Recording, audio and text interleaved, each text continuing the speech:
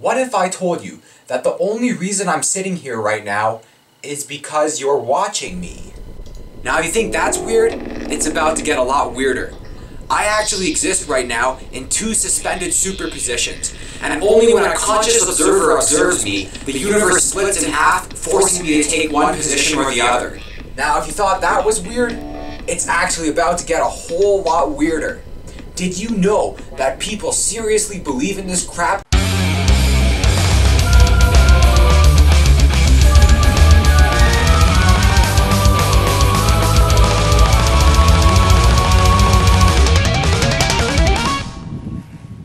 I'm not a physicist, but when I hear crap like this, it really pisses me off. So I took the time to go to a quantum physicist and get this all sorted out. Here's how the observer effect actually works. First, we must think, what does it actually mean to observe something?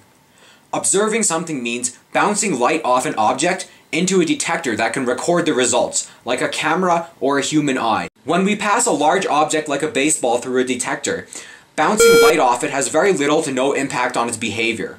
However, when we pass an incredibly small object like an electron through a detector, bouncing light off it radically affects its behavior. I'm not 100% sure about the following claim because the physicist didn't really specify, but the reason for this is because photons, or light particles, carry a very small amount of momentum due to relativity, and this energy can radically affect the behavior of an electron. But doesn't the observer have to be a conscious being in order for this effect to take place? No, this claim is false. If we set up a detector and the detector records whether an electron passed through it or not on a piece of tape, whether we look at that piece of tape or not doesn't matter.